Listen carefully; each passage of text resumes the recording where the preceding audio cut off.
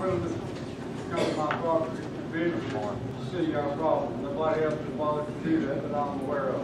It was a pleasure to come out and see. Thank you. What's your address?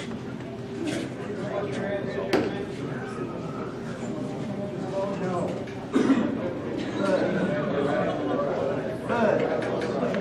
Tell him what your address is. My address? Yes. 5224. 5224. There you go.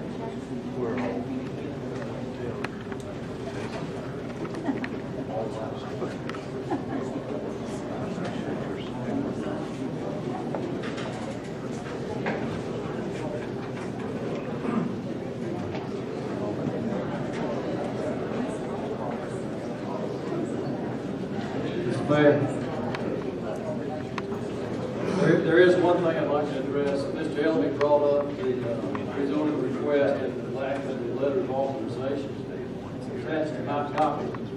It's attached to your copy. I don't know where Mr. Elby got his copy from. Here's a signed copy of that. I'd like to make it part of the record. Jim?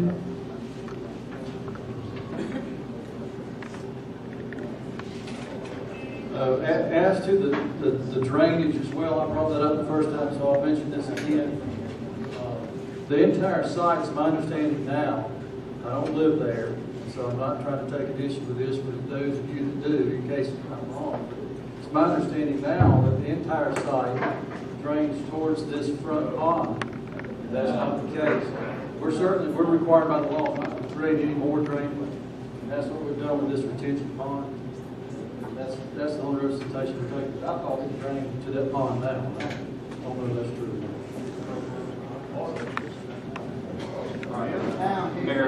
Mayor, just briefly, and to respond to Mr. Ellerby, who hold dear as one of my closest friends and esteemed counselor, and also recognize that lawyers, we do this for a living. There's nothing personal about it. It's just a job. And I think Wayne did a good job of nice representing clients. I would like just to make a couple of comments relative to the issue of suing the council.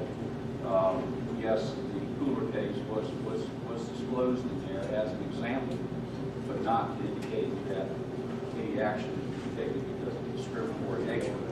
There are also various constitutional challenges that were raised in that same letter, which, as even Mr. Ellerby will tell you, that if we don't raise those, then we will forego any right to assert those challenges at all. Meadowbrook 1 is managed by Investors Management Company. You really can't say that your baby is ugly, but that is absolutely right. That's a bad property, and they do manage it. Mr. Brown is a partner along with other partners that are in there, and because of disputes among the partners, they're not able to put the money in there, being the partners that refuse to put the money in there to fix it up. Now, I assume that you could take as many, how many properties do you manage? About 60 properties. You're going to find a dog. I don't care where you are, who you are, there's going to be a dog. And Mr. Ellerby, he found it, and he was aware of it, and he knew right where to look for it.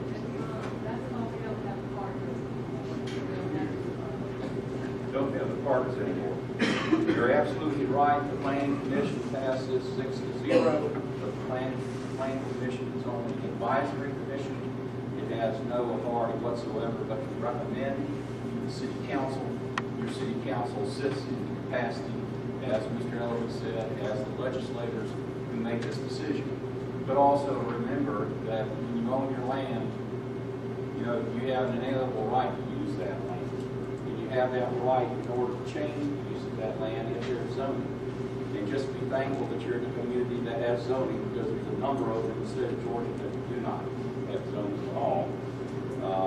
And this is not an issue. The question of the expenses. Again, I told you that this project would be $9 million. Now, what that would add to the tax base for the city would be a substantial sum of money for city taxes as well as county.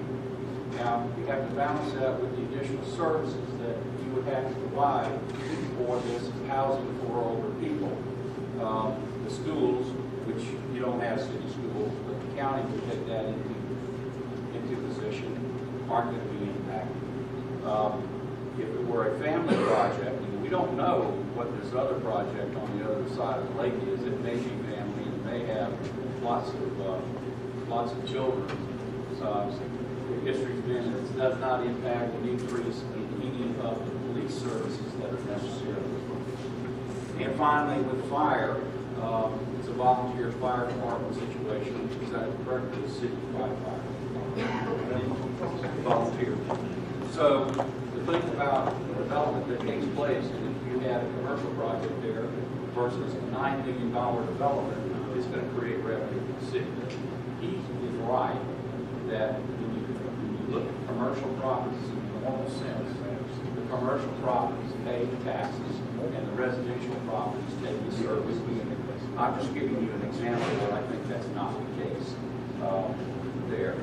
The other is the question of, well, if we have these vacancies, and this lady here said there's no way the market would support it.